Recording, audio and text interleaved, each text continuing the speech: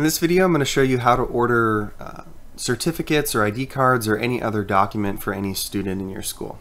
So really quickly, just select the students that you want to create a document for. Now before we click on the document maker, I want to show you that in a student's profile they have something called custom award text. This is something that will only apply to this student's award when we're creating an award for them. So that's something just to keep in mind for later.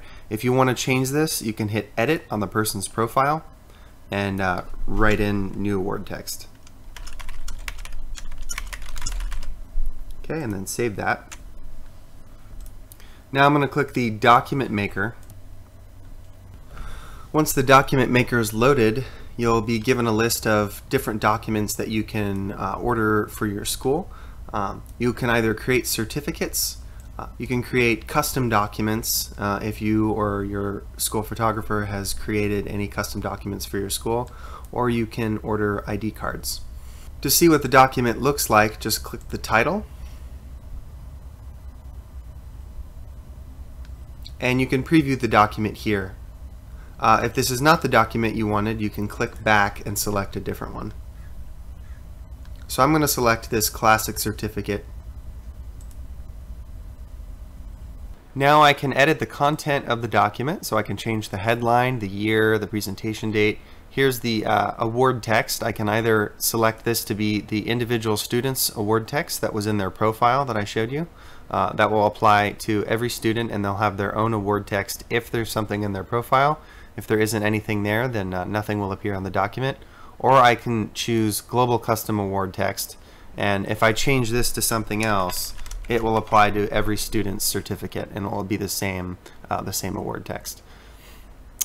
Here you can choose to not print the teacher if you just want to have a blank line for someone to sign. And with all of these fields, you can deselect for example, I can choose not to print the headline or not to print the year or the presentation date, and it will remove it from the document if for some reason you want to write it in or you just don't want it on the document. With the teacher name, I can either print the teacher's name that the student is assigned to, or I can choose to print a blank line for the teacher to sign, to hand sign. And same thing with the principal. Now once I've set this the way that I want it with all the content, I hit next.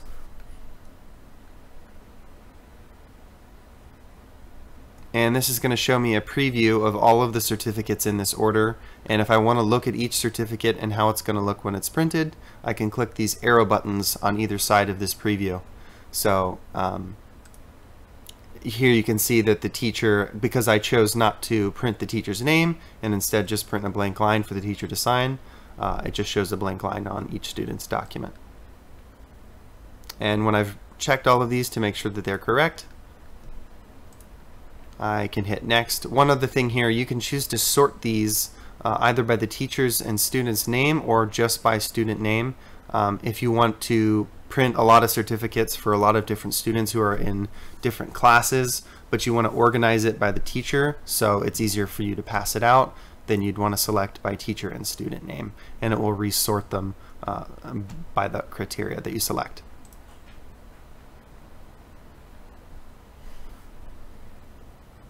Finally, it'll ask you to complete your order.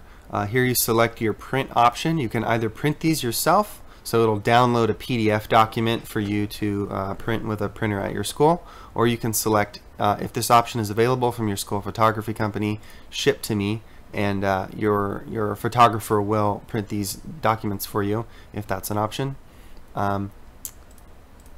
And any credits that you have in your balance will be subtracted by the number of certificates that you're printing. And you check, I've previewed my order and verified that it looks correct, and then check complete your order. Now I've selected print now from web, so when I click complete your order, it's going to download a PDF from my browser. And I can use this PDF to print the documents that I just ordered. Now I can either print them directly, or I can change the destination to save as PDF. And now this document will be saved to my desktop. And that is how you order documents, either IDs or certificates for any individual in your school.